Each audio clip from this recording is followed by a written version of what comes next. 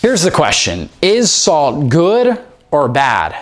Most health experts, have been teaching for years that salt is bad, that if you consume too much salt, it's going to increase your blood pressure, right? It's going to increase the amount of fluid. It's not going to allow you to burn fat effectively. You're going to have swelling, edema, different issues like that. However, what we have to understand is the dynamic between salt and insulin. We know that when your body's insulin resistant, you're producing a lot of insulin, that causes you to retain sodium. When you retain sodium, you retain water. And when you retain sodium and water, that's going to increase the amount of pressure in your blood vessels, causing high blood pressure, could cause edema, could cause a lot of stress on your cells. Now, is the problem related to the salt or is it related to the insulin? Well, the problem is actually the insulin, not the salt. So when you lower insulin, like for example, if you're doing intermittent fasting, if you're following a lower carbohydrate diet, if you're exercising regularly, if you're doing those types of things, then you're going to be insulin sensitive. Your body's going to produce less insulin. In a lower insulin environment, your body excretes more sodium. You actually need to replace sodium because it's a critical electrolyte. Most of your sweat is made up of sodium. Sodium's critical for good blood flow dynamics, meaning that if you don't have enough sodium, you're not going to have enough blood pressure to get red blood cells carrying oxygen into the cells of your body. You need that oxygen to produce cellular energy, to pull wastes and toxins out. So if you don't have enough sodium, you're going to tend to be more lightheaded. You're going to have lower energy. You're going to have more fatigue. You're going to have more brain fog.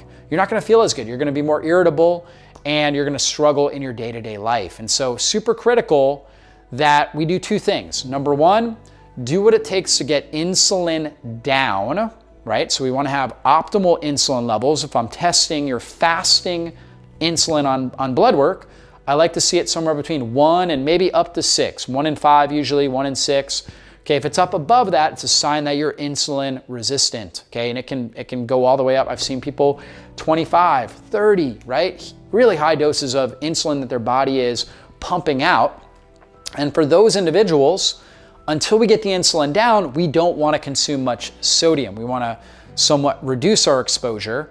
But the way that we get the insulin down is through things like intermittent fasting, nutrition changes, getting rid of processed carbohydrates and sugars, refined oils, all the different tips and strategies that I talk about all the time on my channel.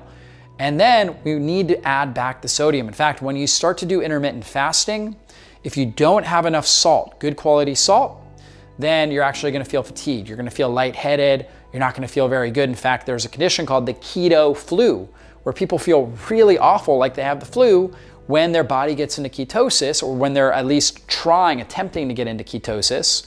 And this is because they typically are electrolyte deficient. So salt is very, very good and very necessary for your body. I recommend salting foods up to your taste, right? You don't have to go above and beyond and over salt things, but salt things up to your taste. Also, you can get good salts from some natural things like celery, dark green leafy vegetables, sea vegetables like dulse and kelp and different things like that. Wild caught fish, grass-fed meat, pasture-raised eggs, all really good natural sources of sodium as well.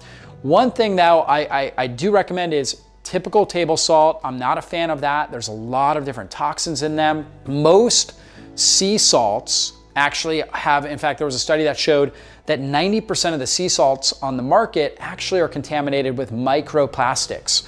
And that's because we have so much plastic in our ocean and our waterways. And so many of them are contaminated. So I like to get the kind of salt that my family and I use is salt that comes from deep in the earth. It's volcanic salts. There's Himalayan pink salt, for example, which is great. And my favorite is Redmond's real salt, comes from Utah, deep in the ground. This is not contaminated with these microplastics, and it works really, really good. Tons and tons, 84 trace minerals here, and it works fantastic. So I just gently salt my foods to taste, to flavor, using this Redmond's real salt. From time to time, if I'm feeling like I have a little bit, like I just don't have enough energy, or if I have brain fog, really all I'll do is take like a tiny, tiny bit of salt on my finger, put it on my tongue. Sometimes I'll drink water with it. But even if you just put it on your tongue, you'll notice, wow, your energy picks up.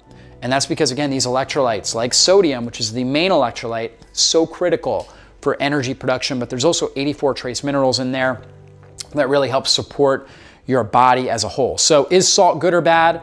Really depends on your insulin sensitivity, but salt is actually very good if your body's healthy and you're insulin sensitive. If you're not insulin sensitive, do what it takes to get insulin sensitive today so you can really thrive. So hopefully you guys enjoyed today's video. If you haven't subscribed to our channel, do that now and hit the bell button. That way you get notified whenever I put up a new video so you never miss one of these important trainings. Thank you so much for doing that. Thank you for being a part of our community, and we'll see you guys in a future video.